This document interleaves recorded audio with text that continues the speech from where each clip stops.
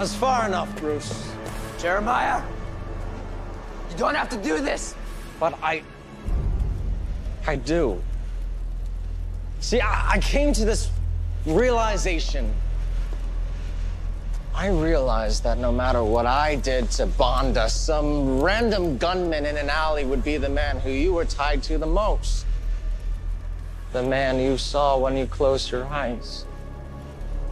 I want to be the star of the show. So if I can't have you as a brother bonded by love, then we'll just have to be bonded by hatred. And you think killing two people that look like my parents will do that? It won't. Well, it's a good thing I already put a bullet in both of their fraudulent skulls. Oh, you're confused. You're wondering if I already shot them, then who's this lovely couple? Thomas, Martha, why don't you turn around?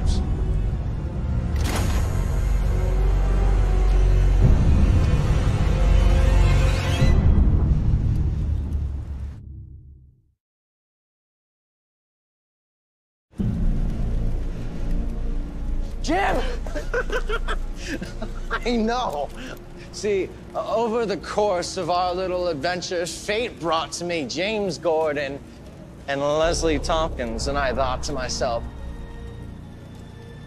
why not? Why not kill the man who you think of as your second father figure? And your dear, dear, dear friend, Lee Tompkins. And when I do, finally you and I will be bound together. Because you see,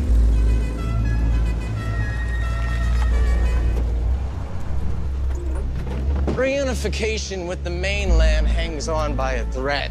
Those fireworks go off, and toxic chemicals rain down onto the city, and the government cuts us adrift for good.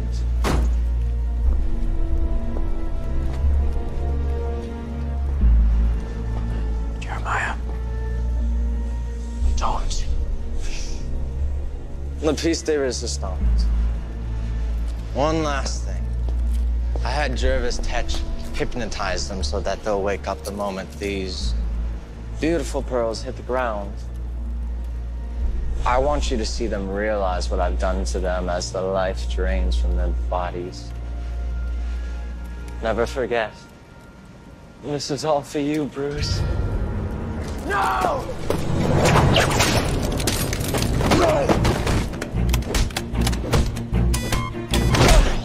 Selena, the pearls!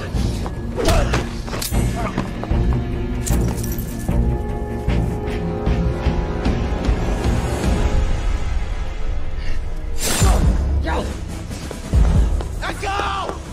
Now!